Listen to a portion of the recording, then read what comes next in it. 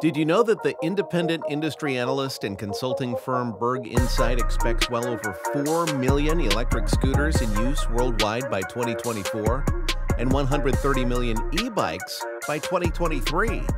With the flourishing electric industry, we get some instant classics, like the specialized delivery e-scooters or the hyperlocal delivery e-bike we will showcase in this video from BARQ Mobility. And stick around to the end for a look at our honorable mentions. Let's get to it. To get notified when a new video is posted, hit the bell icon below, right next to the subscribe button. Thank you for watching Mind's Eye Design.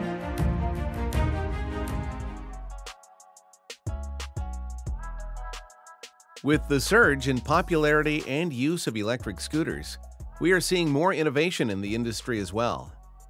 That innovation manifests itself in many ways, from bigger batteries to more efficient motors to various implemented features.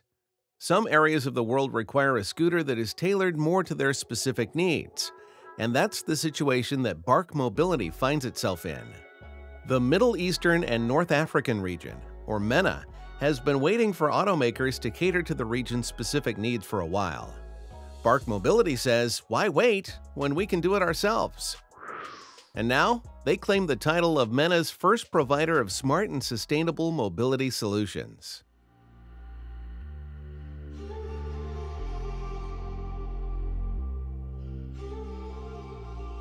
Those solutions come in three forms: the Rena 1, the Rena Max, and the Rena Lite. Let's start with the Rena 1.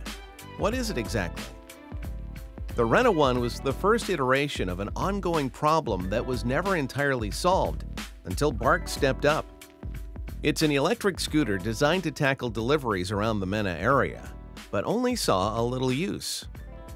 It was received well, but ultimately lacked what it needed to push it to the next level. In reality, the Rena 1 was a stepping stone for what would become their local innovation, the Rena Max. So then, what is Rena Max? To put it simply, it's a stylish, highway-ready electric scooter designed specifically for deliveries in the unique environment around the MENA area. The crowning achievement in the company's test is undoubtedly the delivery box they have designed. If you didn't know, Abu Dhabi, where BARQ is located, sees average temperatures of around 100 degrees Fahrenheit in August, with highs climbing their way to just under 130 degrees. Thankfully, their delivery pod boxes are temperature-controlled with insulation. Even beyond that, though, it is also electronically lockable. It tracks and logs every time it is opened and closed. Aside from being very secure and climate-controlled, there are even reconfigurable shelves, so you can adequately store nearly anything within. The obvious uses are the safe delivery of foods and drinks. Still, applications for pharmaceuticals, electronics, and other services will be paramount to the future of e-scooters in the area. In terms of performance, the Rena Max runs off of a 12-horsepower motor powered by a 5.6 kilowatt-hour battery pack.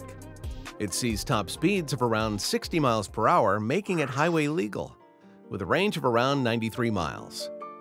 The company hopes to see around 50,000 of these handy-dandy scooters hit the markets by 2025, with a low monthly subscription for couriers. The Rena Max is already shaping up to be a hit. The company knows that, which is why they don't want to rinse and repeat, but instead target the minutiae of the problem. The Rena Max will handle the more extensive and longer routes, but they recognize the need for a delivery vehicle to handle the smaller routes, which would cut down significantly on logistics. That's where the Rena Lite comes into the picture. This is a delivery e-bike meant for hyperlocal deliveries within a little over 4 miles for things such as groceries, mail, or pharmaceuticals. It has a range of just under 50 miles per battery charge and a top speed of just below 25 miles per hour. The Rena Lite is efficient, with easily and quickly swappable batteries and an internal gear system. It can continuously be utilized on small-scale deliveries. Thank you for watching, and we hope you enjoyed our video today. Head on down to the comments and let us know your thoughts. Are you interested in the design specifications of unique locations for our new electric age? What did you like or dislike? We love to hear your feedback. And stick around for our honorable mentions.